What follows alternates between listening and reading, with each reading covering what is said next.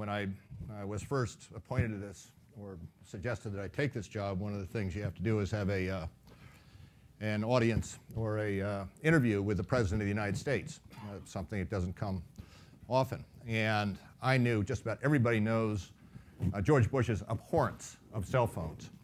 I certainly knew it. So I go in on my day of the interview, and I'm there with the President and his chief of staff. And in the middle of the whole thing, my cell phone goes off. I kid thee not. And I said to myself, I'm dead. That's it. It's over. Well, it wasn't, and it didn't, luckily, hold me up. I did find out it was my wife calling me, which wasn't.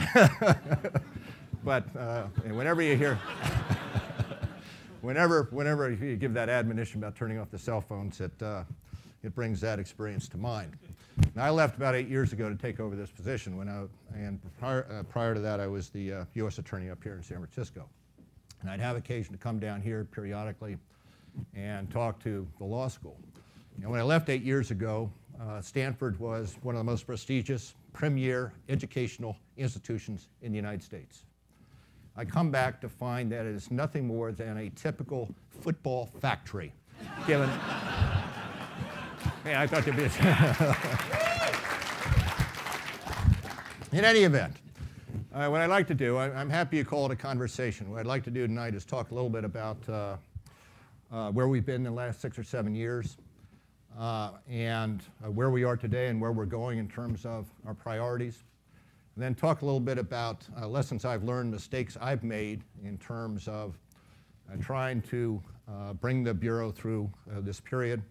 And in the end, talk a little bit about what Mike said in terms of the legal environment in which we find ourselves and the extraordinary importance of the dialogue with regard to the balancing of national security against privacy, civil liberties, and the like. Let me start off, if I could, with a little bit of background. The Bureau, Mike has told you a little bit about it. We got about 32,000 people now. Of those 32,000, approximately 13,000 are agents. We are dispersed. We have 56 field offices around the country, large offices, and we have 400 resident agencies, which are satellite offices. So we pretty much cover the United States. We have overseas now 61 legal attaché offices, have grown substantially over the last few years. And as Mike pointed out, we have a budget now about $7.5 billion. So it's a rather large organization, and we've grown rather substantially over the last few years, basically in response to what happened on September 11th. And for us, September 11th was a watershed. It was a watershed because it drove us to change rather dramatically our focus. It required us to change the metrics, and it has done so as a result of what happened on September 11th. Prior to September 11th, yes, we had a number of television shows. We have an exalted history. We actually had our 100th anniversary last year. But prior to September 11th, the American public expected us to go out and investigate crimes after they occurred, including terrorist attacks. Before September 11th, you had the 1993 bombings of the Twin Towers in New York. You had the 1995 Oklahoma City bombings, McVeigh. Several hundred people lost their lives in that. East African bombings, the Khobar tower bombings in Saudi Arabia, the bombing of the coal off Yemen. And in every one of these instances, the American public would look at us, and the FBI would go out, as we have traditionally done, to do the investigation, identify those responsible, and bring them to justice. That changed on September 11th. And the metric was no longer the FBI going out and investigating and bringing the persons to justice. It was, why did the FBI let this happen? I tend to think, in reflecting back upon it, that part of it may well be that the 19 hijackers immediately responsible for what happened on September 11th killed themselves in the events of that day. And so the focus was not on who was responsible so much, because fairly quickly afterwards we determined that the 19 hijackers that killed themselves were immediately responsible. But why did the CIA, why did the FBI, why did NSA, why did our intelligence and law enforcement agencies let this happen? And so the metric changed from who have you arrested, who have you indicted, who have you convicted, to how'd you let this happen? And the one metric is not let it happen again. And for us that was a dramatic change and a catalyst for change in the Bureau. And since then, I would say that we've gone through maybe 3 phases of development as a result of what happened on September 11th. The first one I would call triage, the immediate response. The second, I would say, laying the foundation of a domestic intelligence agency. And the third, I'll talk about briefly, is maturation of the intelligence capacity of the Bureau. Let me start with triage. In the immediate aftermath of September 11th, we had to do a number of things. First of all was prioritize. And prioritization means actually prioritizing. That means determining your priorities, setting them as a priorities, and making sure that the personnel, the money, the support goes to those particular priorities. And so the first thing we did is prioritize. Counterterrorism was number 1. Counterintelligence, protecting our secrets, was number 2. And number 3 on the national security side was cyber. On the criminal side, we had been, as Mike pointed out, we have over 200 violations, probably far more than that we're responsible for. We had to prioritize on the criminal side. So it was, first of all, public corruption. And secondly, civil rights. And you may ask, why do you prioritize those two? And the quick answer is, because if we do not do it, nobody else does. You cannot count on another agency to investigate the civil rights abuses or the public corruption that you see in federal, state, local governments. The third area on the criminal side was international, transnational organized crime, because we investigate across state borders, across national and international borders, and something that state and local law enforcement cannot do. At the same time, back in 2001, 2002, white-collar crime was big. If you recall, we had Enron, we had HealthSouth, we had WorldCom, we had Quest, any number of very large frauds perpetrated by large corporations in which investors lost millions and indeed billions of dollars. So the fourth on the criminal side was white-collar crime, and the fifth was violent crime, mainly because anybody is familiar with the devastation of violent crime on our cities knows that whatever agency you're in and you can contribute to reduction of that violent crime, you should. So the first thing for us to do was prioritize putting counterterrorism number 1. We shifted 2,000 agents from the criminal programs over to counterterrorism. 1,500 of those agents were doing drug cases. The other 500 were doing smaller white-collar criminal cases. But we needed those resources to investigate what happened on September 11th and to investigate and follow up on the series of threats that we had after September 11th that seemed immediate and imminent. The other part was, at that time, building up what we call joint terrorism task forces, where we had 35 of them before September 11th. We now have 106. And we are led by the FBI, but contributors are state and local law enforcement, other federal agencies, so that we leverage our ability to address terrorism in each one of our communities, not just with the FBI, not just with federal resources, but also pulling in the sheriffs and the sheriff's deputies and police officers and the others who are so essential to protecting us against the next terrorist attack. As I said, we built up our legal attaché offices overseas in places that we had not been before, places like Saudi Arabia, UAE, Qatar, places in the Middle East where terrorism was hot. And so we build up the investigative capabilities on the counterterrorism side. And one other factor that came into play then that we recognized we had to change, and that it was the presumption prior to September 11th that you did not disclose anything about your investigations to anybody else, and had to reverse that presumption so that whatever information we discovered in the United States relating to terrorism could be integrated with that intelligence developed by the CIA, NSA, DIA, any of the intelligence communities overseas, so that we had the full picture and not just part of the picture. That is what I would call triage, the first 6 months of the first year. At the same time, we understood there was an ongoing debate in the United States as to whether the FBI should be split. Take the criminal programs, leave it with the FBI, take counterintelligence, counterterrorism, and intelligence, and have a separate domestic intelligence agency. Thought it would be probably one of the worst ideas for the United States in being effective in addressing terrorism. But the fact of the matter is we had to augment our capabilities with building up a domestic intelligence capability. We, over the years, to the extent that we have a history of capability, it has been in what I would call collection, using the intelligence community jargon. And that is, we have been particularly good in the basically four areas of collection. The first area is sources, witnesses, interviews, what the intelligence community calls HUMINT.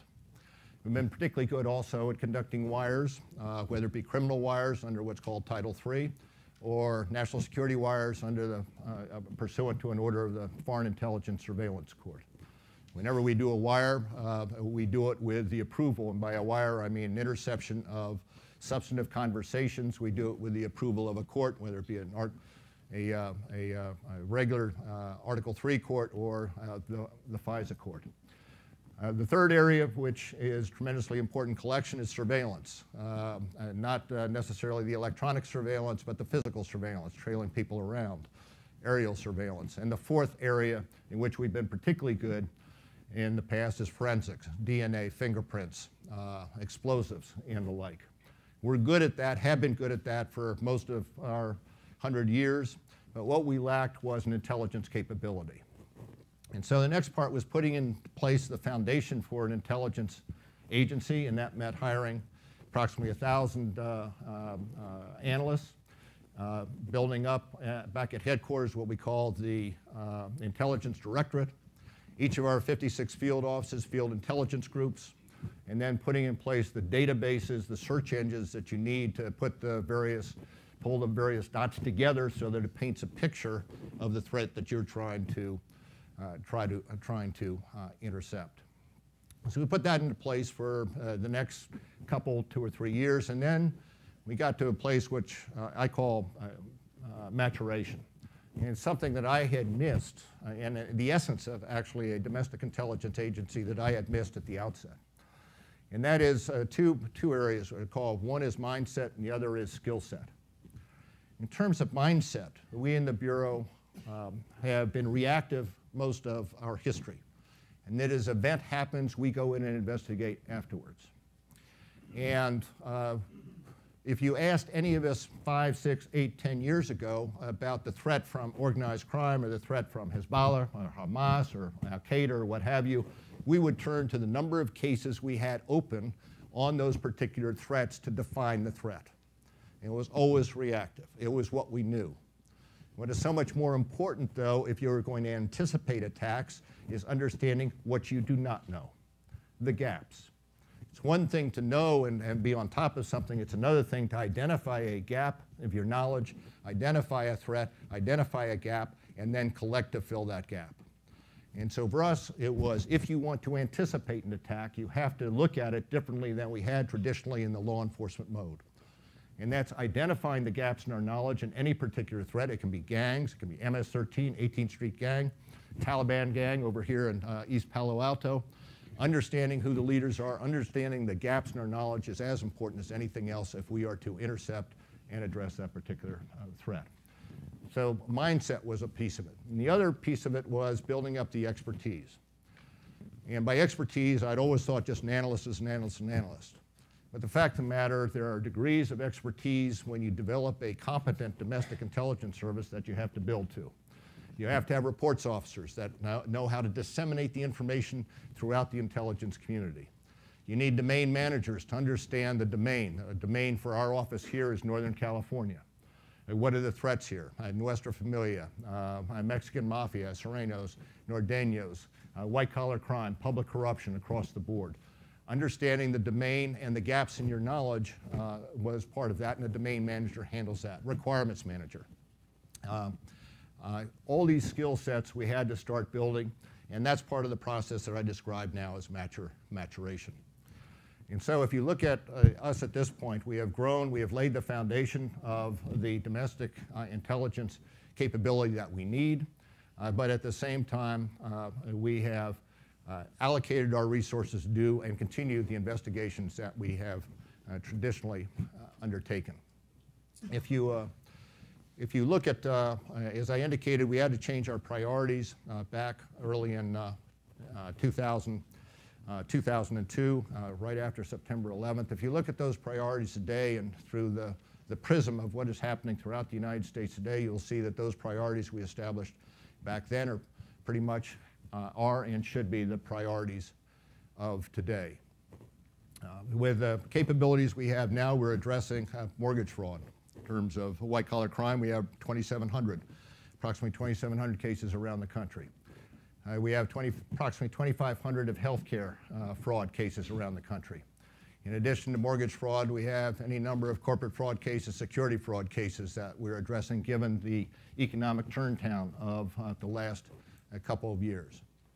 Counterterrorism, you can understand, is still our #1 priority, particularly if you've read the newspapers in the last month, 6 weeks, two months. The first case we had was out of Charlotte, individual by the name of Boyd, arrested approximately 2 months ago with a number of other people.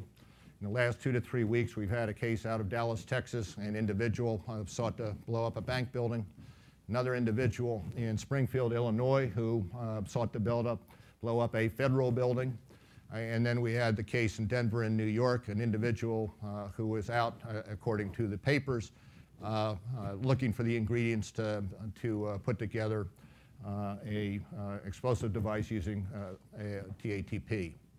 And so there have been a series of cases in the last 6 weeks or 2 months that would indicate that we can't take our eye off the ball when it comes to terrorism. A brief aside on terrorism. The cases we have here, persons were radicalized in a variety of ways. But if you look at what we face overseas at this point or domestically, you can see that we still face a substantial al-Qaeda presence in the western part of Pakistan, eastern Afghanistan.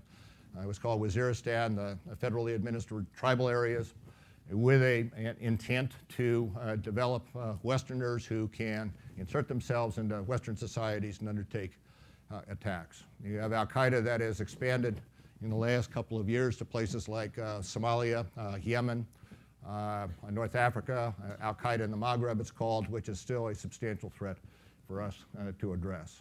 You have those here who travel over to be trained, and then you have others here in the United States who have been radicalized here, whether it be by associates or mentors or indeed the internet. Counterterrorism, white-collar crime, and lastly, I'll spend a moment on violent crime. Our statistics that we push out every 6 months have shown over the last several years that violent crime is down. But the fact of the matter is, if you look at where we are today and what we can anticipate in the future, you will see that we've locked up a number of people in the 90s. And many of them are going to get out. And that's even without the possible 40,000 that are going to be released in California, given the budget crisis. And these, unfortunately, often are individuals who have no skills other than the skills they picked up in prison, and they're not the skills that are marketable in the outside. And acquaintances they've met in the inside, that will be acquaintances on the outside. And they're coming out to an economy where even if you have a skill set, it is very difficult to find a job. So I have very few illusions that the violent crime that we've seen is going to continue on its downward pace. Unfortunately, I think it will probably begin to rise. And in addressing that, we go back to what is absolutely essential to our capability, whether it be counterterrorism or just about any threat, and that is task forces and working together with state and local law enforcement.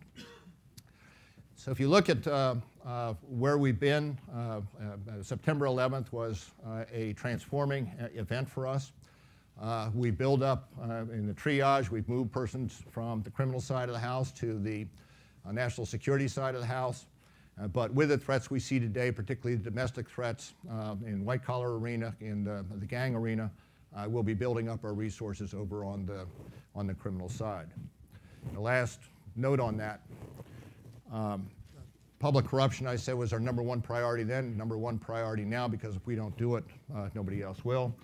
Occasionally we get the headlines, Congressman Jefferson being one, Blagojevich out of Illinois being another, and a number of you may have read about the arrest of 40 separate individuals in New Jersey several months ago. And so that's something you cannot take your eye off of. And right now we have a conjunction of events in which the federal government is pushing out a great amount of money in the TARP program, the stimulant program, and the like, through federal, state, and local entities, which, given the amounts that they have, are to a certain extent an invitation to fraud and corruption. And so in addition to what we are doing with the mortgage fraud crisis, what we're doing in the securities fraud, corporate fraud arena, we have the prospect of a lot of work down the road with the monies flowing from the federal government through these various state and local entities. If you ask for the future in terms of our programs, if you ask for what do we look, what's a bureau look like 5, 10, 20 years down the road, which we try to do, there are a combination of factors that contributed to the belief that we will continue to grow as a national, but more particularly an international law enforcement / national security / intelligence agency.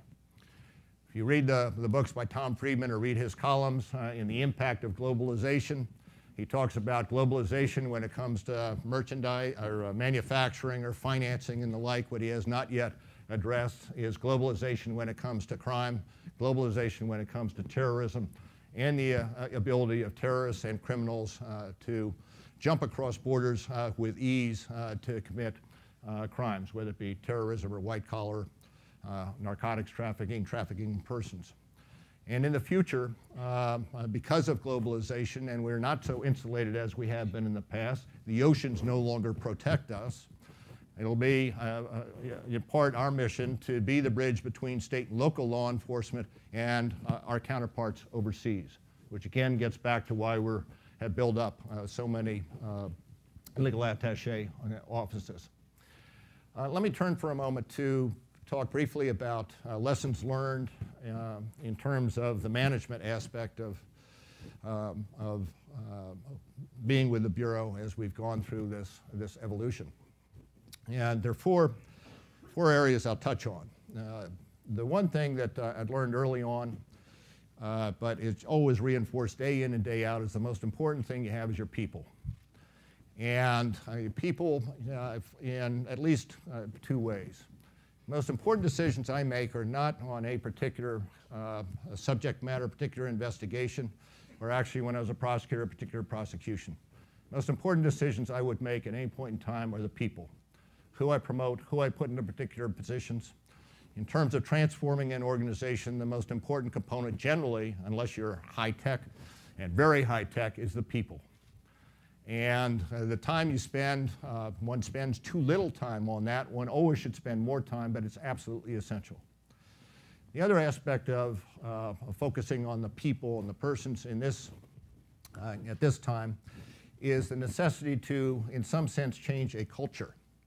A culture in the Bureau of investigating after the fact and being applauded and patted on the back and described and defined in television commentary as being glorified, to an FBI that is focused on particular threats where you don't end up in the courtroom the next day, you don't end up slapping cuffs on somebody and have the satisfaction of seeing them go to trial, be convicted, and go to jail.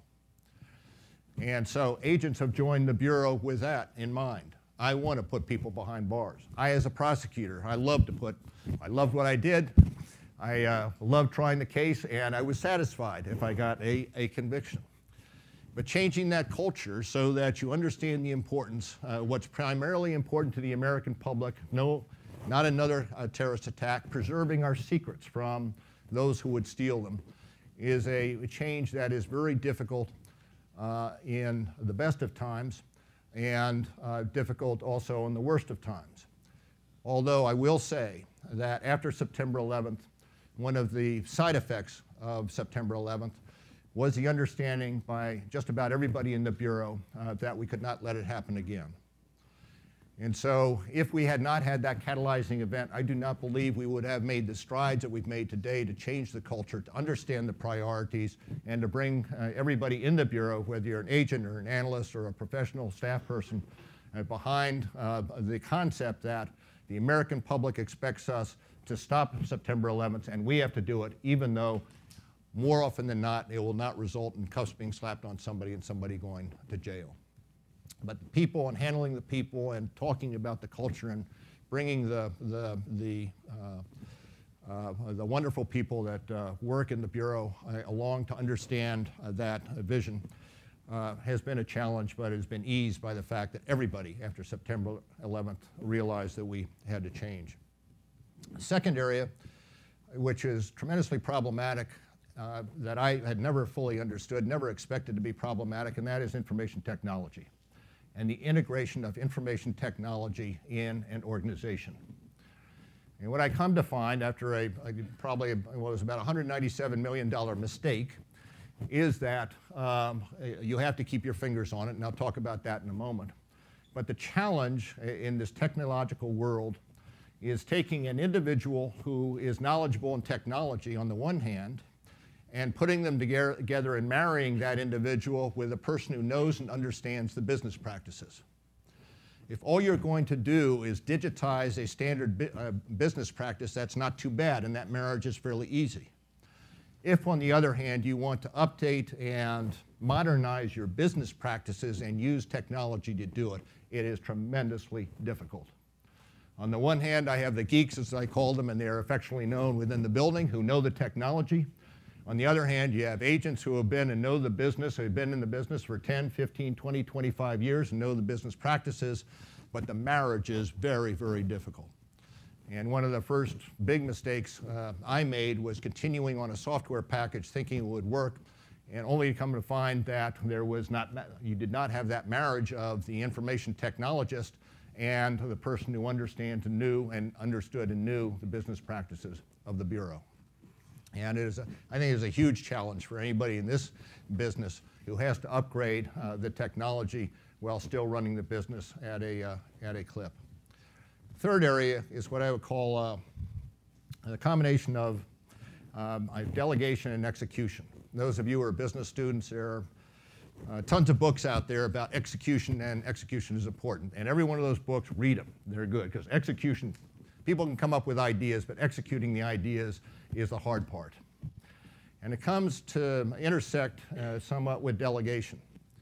One of the things I recall, and I'm a strong supporter, as you might imagine, of the Marine Corps, and the training I got in the Marine Corps. I wouldn't be here without that training, but one of the things that I remember is going through officer candidate school in the Marine Corps, and you get in there and you're, I don't know, it was 10 weeks or whatever it was, and you get about week third or fourth, and they start evaluating you. They evaluate you obviously on your fitness for it. Can you do it? They evaluate you on how you're doing on the scholastic part of it and on the exams and the like. And I did pretty well on both of those. And then they got down to another area called delegation. I said, what are you talking about, delegation? And I didn't do well on that. And I said, why are you downgrading me on delegation? He said, because one of the most important things you will learn as a Marine Corps officer in your duty, in your assignments, is the ability to delegate. And I say they're intertwined, delegation and execution, because indeed they are. You have to know how to delegate, and you have to know to whom to delegate, and you have to know what to delegate if you're going to get something executed. And I've made any number of mistakes in that regard.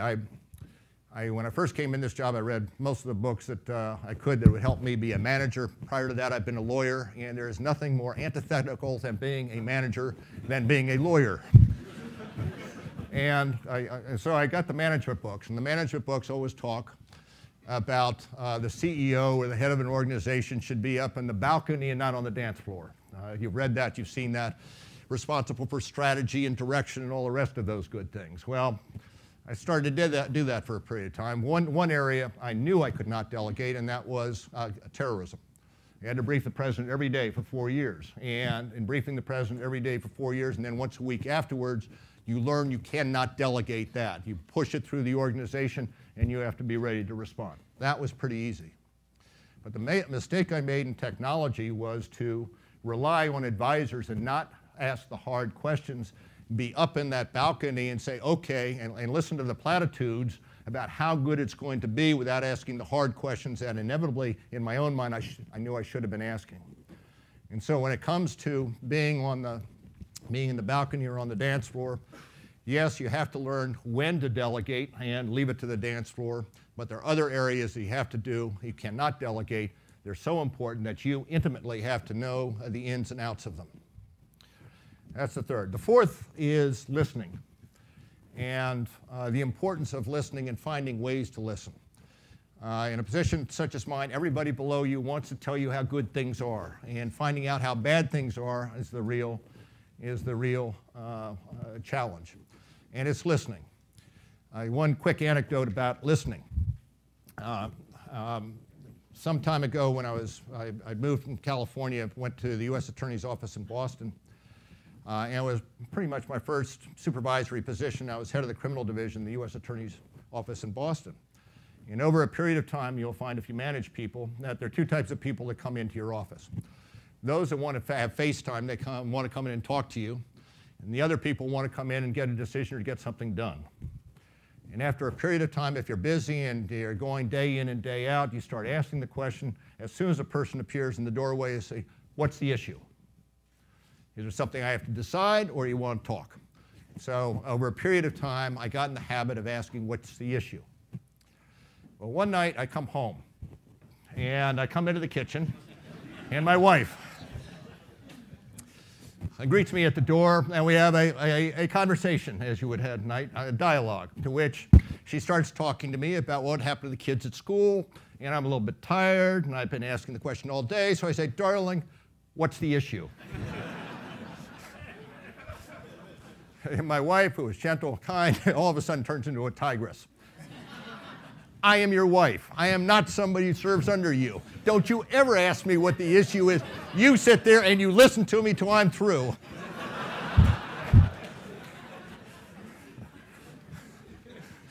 It's the absolute truth. And I would like to say I've learned the lesson. I'm not certain she would agree, however. But apart from a commentary on intramarital success, I would tell you that it's a lesson to learn. As somebody who is in a business of running other things, you want to solve the problems. And you don't spend enough time listening.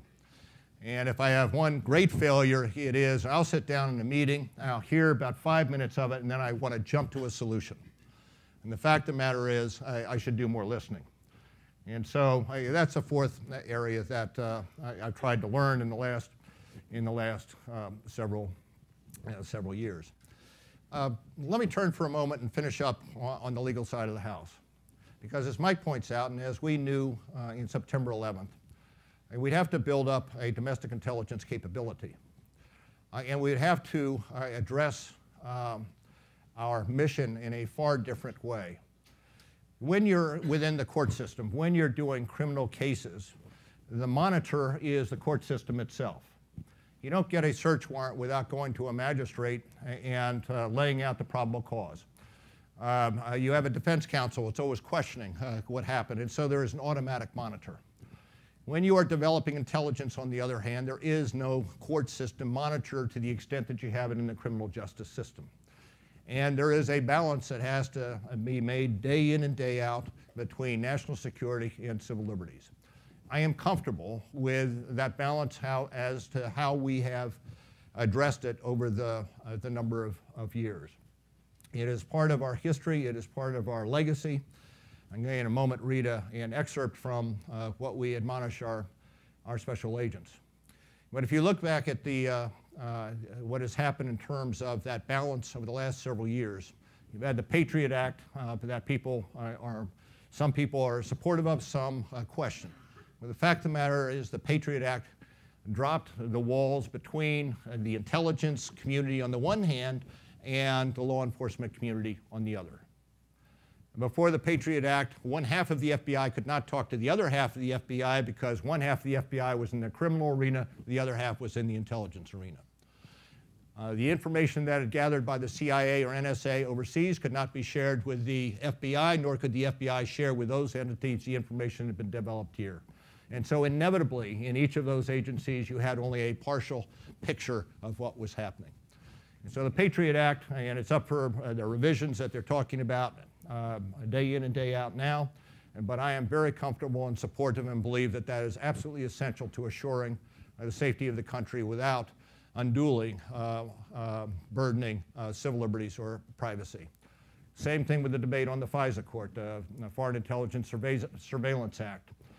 What is required in order for us to, by us I mean ourselves and the intelligence community, to get an order from the FISA court to intercept conversations. It absolutely had to be updated, probably will have to be updated every other year because of the developing technology. Peer-to-peer, Skype, encryption, all of these things that made it increasingly difficult for us to do our job if we are to prevent another terrorist attack. And so if you look at the legislation that has been passed, if you look at what we have done in the Bureau since September 11th, I'm comfortable that we have done what we should within the confines of the Constitution, the statutes, and the Attorney General guidelines. Let me finish with reading you the admonition that we give new agents, or at least an excerpt of the admonition that we give new agents as they come out and get their badges. For the past 100 years, the FBI has stood for some of the best of America. We have disrupted terrorist cells. We have rescued hostages from kidnappers.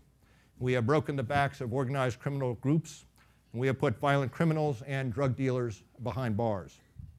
And we have done this by adhering to our motto of fidelity, bravery, and integrity, and by respecting the authority given to us under the Constitution. Today, we are building on that legacy as we focus on our top priority, preventing another terrorist attack in the United States. And it is indeed a time of change in the Bureau, but our values never change. As always, we will protect the security of our nation while upholding the civil rights guaranteed by the Constitution to every citizen. It is not enough to prevent foreign countries from stealing our secrets. We must prevent that happening while still upholding the rule of law. It is not enough to stop the terrorist. We must stop him while maintaining civil liberties. It is not enough to catch the criminal. We must catch him while respecting his civil rights.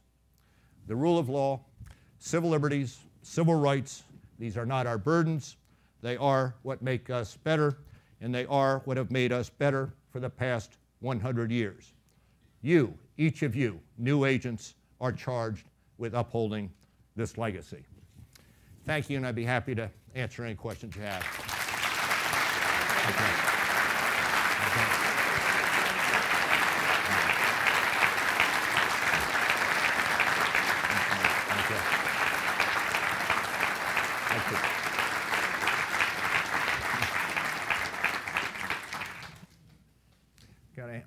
You know what this is like? I'll tell you what this is like. I go out and visit my offices. Today I was up in Seattle visiting my office. And at the end I always say, you got any questions or things I ought to know? And there is dead silence. The only difference being that there's dead silence when I ask my people that because they expect if they ask a question I don't like, they'll be transferred to Yemen or someplace. But I can't transfer. I don't control you. So. And let me go right over here. Yes, sir. Right. I'm sorry. I was looking for the person with the microphone. Okay, sorry. thank you. My name is Joe Sindridge. And what I wanted to ask you is, with regards to Vladimir Putin, I understand he may be building a factory in Venezuela for to build AK-47s. Is this something that we don't know about or should know about? The question was Vladimir Putin building a factory in Venezuela. We stay away from that. That's a little bit too precise for an answer. You know what you learn in this business is to duck questions. And something like that, even if I did know the answer, I'm not certain in this arena I could discuss it. Yes, sir, over here, the yellow. Okay. And I think. Hello. Why have we not had another terrorist incident? The question is, in my opinion, why have we not had another terrorist incident? And I attribute it to a number of factors. The first factor is the going into Afghanistan in the immediate wake of September 11th and removing the sanctuary for al-Qaeda. And that was instrumental. Prior to that, recruiting training, the September 11th plot was hatched and organized and run from the sanctuary of Afghanistan, and removing that sanctuary was the first order of business, and appropriately so. Secondly, the work that principally the CIA has done overseas in taking off the leadership of al-Qaeda. If you look at somebody like Khalid Sheikh Mohammed, who was responsible for September 11th, he spent a couple of years in North Carolina at college. He understood the United States, computer literate, charismatic, tremendous organizer, a confidant of bin Laden. You take somebody like that off the playing field, and it is very, very difficult to replace them. And over a series of years, the CIA has taken off the major leadership of al-Qaeda, and regardless of how you feel about various aspects of it, it has had a substantial effect on our ability to prevent another terrorist attack. And the third area I would say is somewhat what I've described, is the vigilance within this country, the Joint Terrorism Task Forces, the ability to work with the rest of the intelligence community to pick up a snippet of information that would indicate that a terrorist plot is afoot, and to disrupt it before it comes to fruition. Right here in the middle, lady in blue. Thanks. My name is Lisa Newman-Wise. I have a question regarding what you said about people. I know that the special agents in charge of each of the field offices have a lot of autonomy, and I'm wondering what sort of benchmarks and incentives you've created for them in helping them transform, with this transformation within each of their domains. The question was, we have the 56 field offices, and they're run by a special agent in charge. And you allude to the autonomy they have. They probably think they have more autonomy than I can tell you they wish they had more autonomy than they have. But how do we transform? Part of it is developing leadership over a period of time, and leadership that understands the mission and is going to subscribe to that mission. It takes a while to replace and build it up. The other thing we do, which is we learned from the New York Police Department, Bill Bratton, who just took over several years ago, Los Angeles Police Department, established it in New York, which is called ComStat, which means pulling in statistics relating to crime by precinct. And every week having a meeting with the precinct commanders where you confront them with the statistics and confront them with asking them what are they doing to drive down those statistics. We've adopted that. We call it SPS sessions. I don't know what it stands for, but every other week I have 4 offices on the video conference, and I spend 2 hours, half hour each, going through what the threat is in each of those offices and what they're doing to address the threat, to fill the gaps. Where are your sources? Where are you lacking source coverage? How many Title IIIs do you have? What do you need in terms of electronic surveillance? What else do you need in support? And what are you doing about it? How are you prioritizing? And so it is a give and take. It gives me an opportunity to learn more about the office. It puts them through a rigorous exercise in preparing for that, but also drives the organization. It's one of the initiatives I think has been particularly helpful during this period of maturization. Let me go right here, sir. What score would you give the InfraGard program trying to combat economic discrimination? InfraGard is a program, we've got, I think, 70,000 or something in InfraGard now. Is a program we have outreach to private industry where we have a network with private industry focused principally, but not totally, on the cyber arena. And it is exceptionally helpful for us to learn what is happening in various companies when it comes to the cyber arena, particularly cyber warfare and cyber intrusions and the like, and also as a mechanism that we utilize to pass on information to those who are a member of the InfraGard program. So I give it high marks, and it's a program that we're continuing to expand. One of the issues I did not focus on in this dialogue is the impact of cyber crime on what we do across the board. And if you look at the future of the Bureau, one of the expanding areas for us is going to be addressing cyber.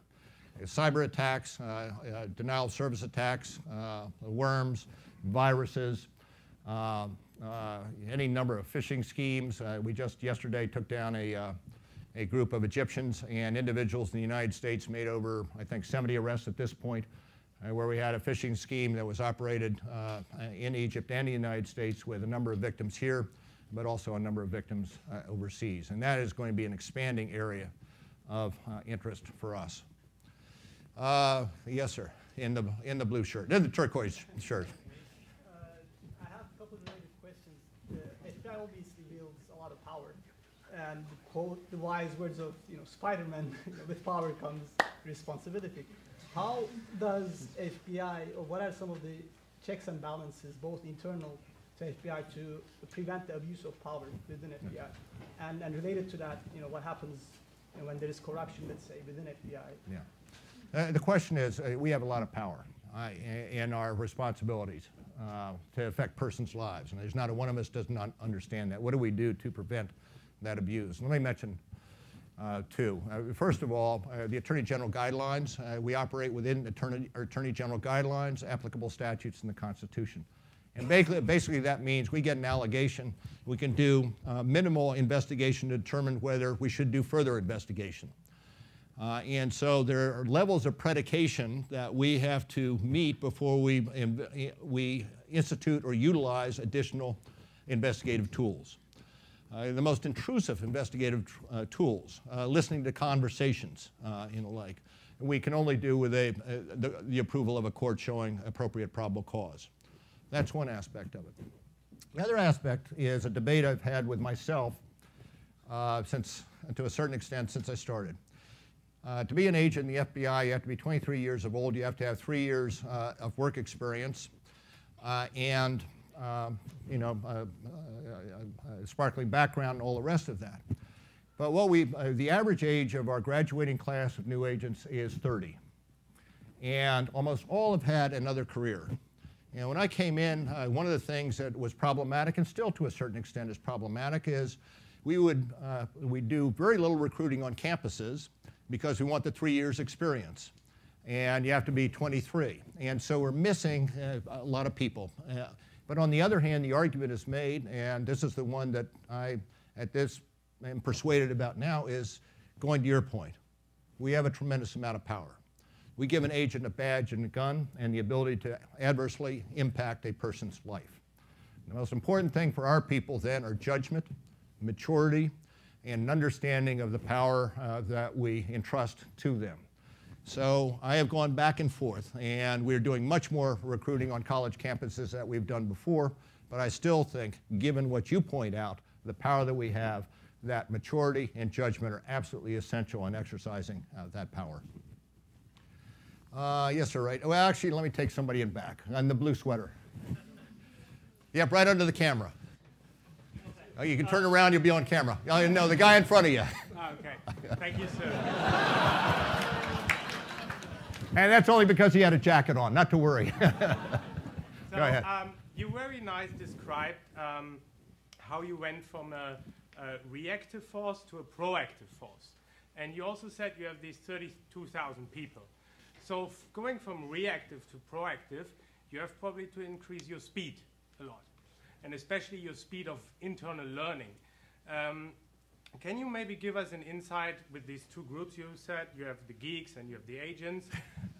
What mechanisms you have internally to learn quickly and be ahead of things than just afterwards looking what happened? Well, let me say we have a number of agents that are geeks also, because we have, what I was talking about is those people that are instituting, putting together the networks, the hardware, the software in order for you to exchange the information. We have a career paths now. We bring in people who have the experience in the cyber arena and teach them how to be agents and do the investigative work. And so we have a series of career paths where we bringing in not only the maturity and the judgment, but a particular degree of expertise that we need. I'll tell you, with weapons of mass destruction now, we want chemists, we want biologists.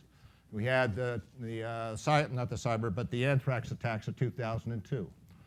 And consequently, we bring in persons with that baseline expertise, which is in part contributes to the fact that the average age of our graduating class is 30.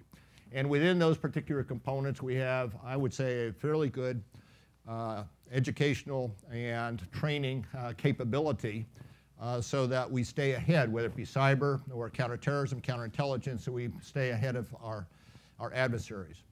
One of the areas that we have not done as good a job on as I would like, and that is developing leadership and leaders. When you talk about judgment and maturity, you also want leadership. And you need different persons that come in. They need differing experiences, different periods in their career. The military does a very good job. We do an okay job of it, but we're putting substantial emphasis on building and maturing leadership throughout the Bureau for the next 6 months of the next year. And that, in my mind, is as important as anything else that we do. Where we go? How about the gentleman in the blue? Right? No, with you both got glasses. Yes, sir. You. Went like that. You referred to the separations between the FBI and the CIA. A separation that used to be noted, particularly, was the FBI was domestic, CIA was overseas. Yeah. With the expansion of FBI presence overseas, that line must be pretty blurred at times. And then as a follow-up, what about liaison with foreign intelligence organizations? Well, it's actually one and the same question. You'll find that I don't know whether you're in the agency, but you've obviously spent time overseas and have seen the back and forth between the Bureau and the agency prior to September 11th. Now we're embedded with the agency's embedded with us. Number 2 person in my National Security Division is an agency person. And what you find overseas is you have just about every country has intelligence components and law enforcement components. Law enforcement components are always leery of the intelligence components. Intelligence components are somewhat leery of the law enforcement. And so we are very good partners now overseas. And understanding that information has to be shared between us, and that we have to develop information from the law enforcement components as well as the intelligence components. If you look at the UK, you have MI5, MI6.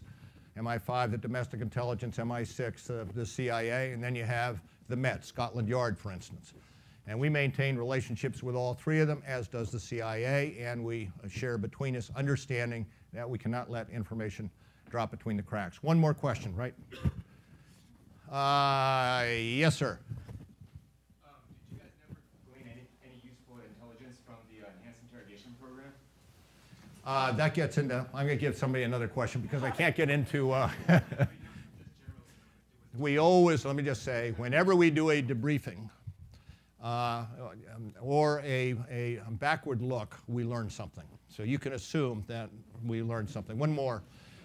And the lady in back, perhaps. How does the FBI interact with the economy? What's happening with the economy, the people, the behaviors, the systems, everything that goes wrong with it, and how does FBI interact and impact it, and how does the economy impact it? Well, let me, people ask what contributed to the collapse of the economy 2 or 3 years ago. Some people are wanting to say it was fraud when you see all the mortgage fraud cases we have, but I think most independent observers would say it's a number of factors. The bailing out of the housing market, a number of factors contributed to it. But with that sliver of persons and who have committed fraud and contributed to that, we have ongoing investigations, and we're locking them up day in and day out. And that'll continue to be our role. Those who committed fraud, they will get the cuffs slapped on them, they will go to jail, and they will serve time. And with that, thank you very much. It's a pleasure to be here.